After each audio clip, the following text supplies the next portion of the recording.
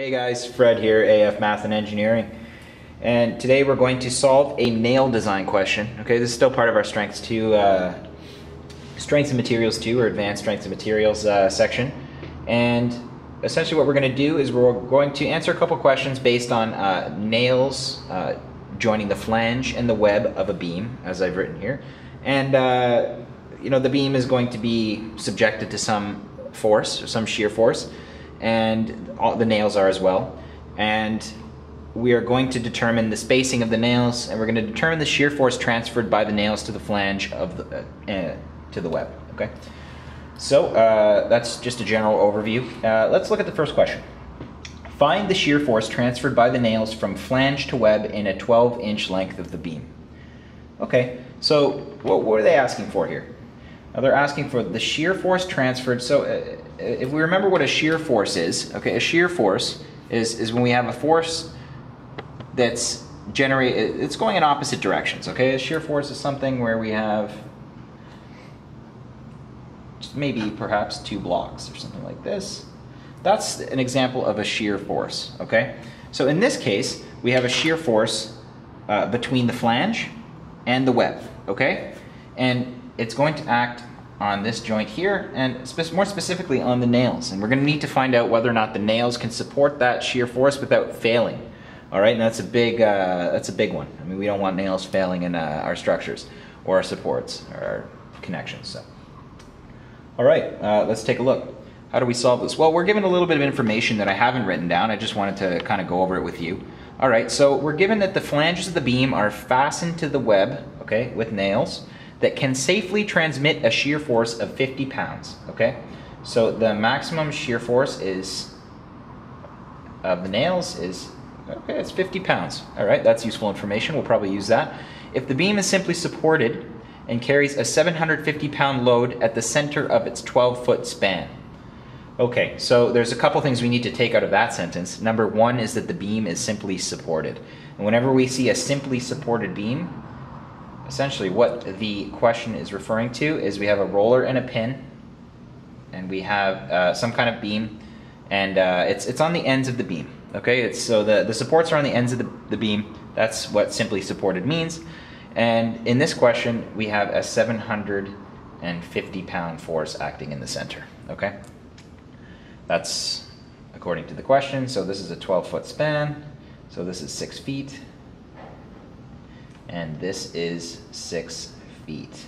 Okay, so because this is a symmetrical, simply supported beam, all right, we can easily find the reactions, and the reactions are going to obviously be half of the 750 pounds, right? Because it's symmetrical, it's right in the center. The reactions need to balance out the one external force that's in the middle, and it's just as simple as that. So let's start with that. So we find that the reaction forces here are 375 pounds. All right, and we can just draw a very quick shear diagram representing that. So let's go ahead and do that quickly. We don't need the bending moment diagram for this question, we just need the shear. So let's start with that. Okay, so we'll go like this. Okay, this is our shear, and what we're going to do is we'll just start from this point here, A. Okay, we'll call that A and we'll call that B. So at point A, we're going to go up 375 pounds. Okay, we're going to go across to the center, all right, and then we're going to go down 750, all right, to negative 375. We're going to go across, and then we're going to go back up to 0. Okay, so this is 375 and negative 375. Okay.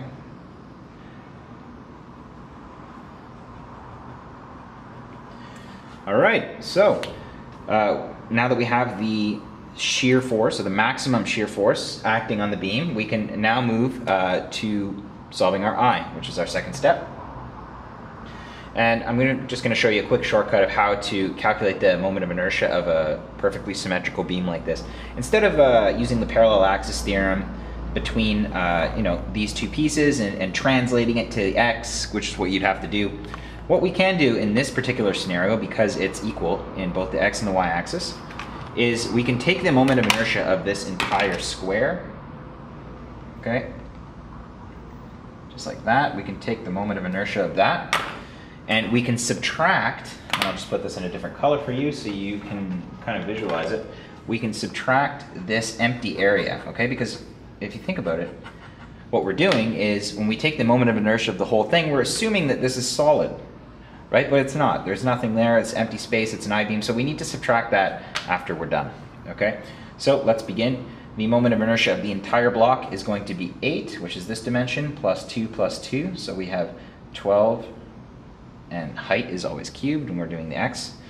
And the base of this is times 6 divided by 12, right?